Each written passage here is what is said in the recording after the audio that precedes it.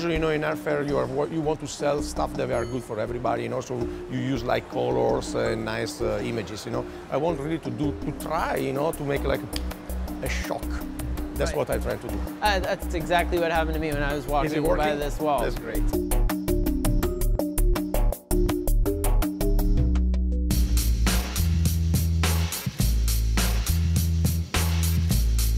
We're here on Miami Beach outside of the Pulse Contemporary Art Fair. Pulse, which exists in these two giant pavilions, sets itself up every year and brings around 75 major galleries and dealers from all over the world. And in fact, many of the artists who have their work in Pulse are at this fair, so you can really get up close and personal with the art and the people that make it. I think it's really important to support, promote, and provide a platform for younger artists because they're the next generation and they have, you know, they have a lot to say.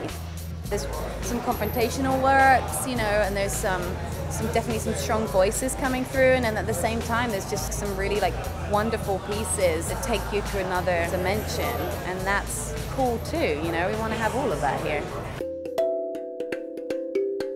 Paying homage to queer Black youth in general, as well as many victims of police brutality. That's why I made some objects dedicating them to those people. The swings, they are all a part of a series called For Tamir Rice, who was shot and died the next day, a 12-year-old on a swing set. Most of the paintings are using my own body sort of as a surrogate. I sort of assume the role of this shaman that's bringing these stories into light and sharing these stories, and you know, I make these paintings for a younger version of me, possibly. We are with artist Tony Gum. What's up? Maybe one of the youngest artists exhibiting at the fair. You're only how old?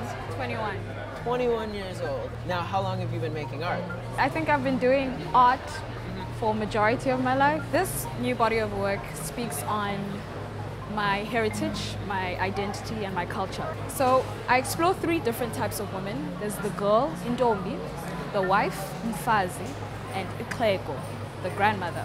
I still don't have a title for the work. Really? I don't feel pressured anymore to have a title because I believe that this in work and when it comes to art, true, authentic art, it's ever evolving. It shouldn't be rushed to be showcased at art fairs. No, that's not the case. Right. For me, it's a personal experience.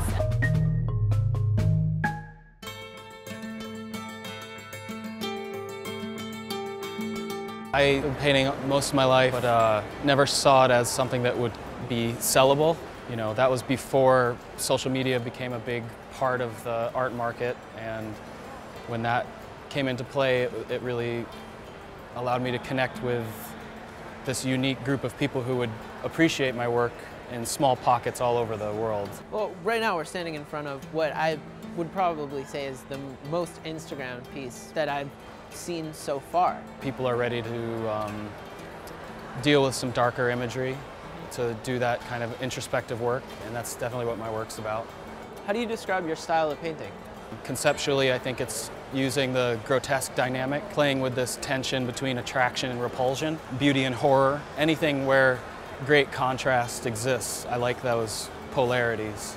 It encourages people to come closer, and then you're confronted with something that's abject, and you're forced to reconcile those two impulses of curiosity and repulsion.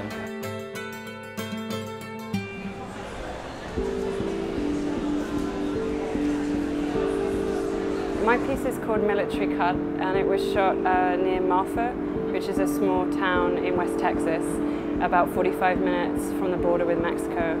And this piece happened because I was getting more and more obsessed with the border and what that meant and people's relationship to the other and the alien. So in the film, there is a barber and a soldier, a real soldier, having his hair cut in the middle of the desert. And that's all it is, just shot from various different angles. When somebody in the military joins, they have to have all their hair removed, and so there's a sense of someone being controlled. When you were making the piece, did you expect that it would have such significance given the current political climate? With most of my work, I'm hoping that the issues that I'm discussing will be resolved and will not be such a problem in the future. So the idea that this work actually is becoming more of an issue is a shame.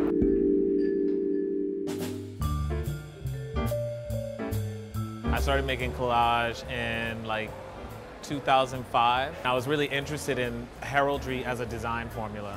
You know, essentially it's a collage of images that represent rank, position, power, wealth, status, beauty, but then also generational wealth, you know? And so I wanted to create images that communicate that today, but using contemporary material. And so this body of work, I was really thinking a lot about the role that women play in the work, because I'm dealing with, you know, consumer images. And a lot of the work is often inspired by a lot of my performance work that I do with Vogue performers, a lot of which are trans women.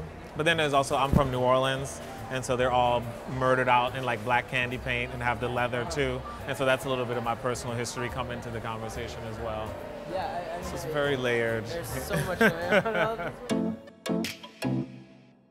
And that's a wrap. We've spent the past 2 days at the Pulse Contemporary Art Fair in Miami. Not only are my eyeballs tired, but my soul is exhausted from all of the incredible things that the work's imparted on me. I think it's a good time to either go to the beach, have a drink, or both.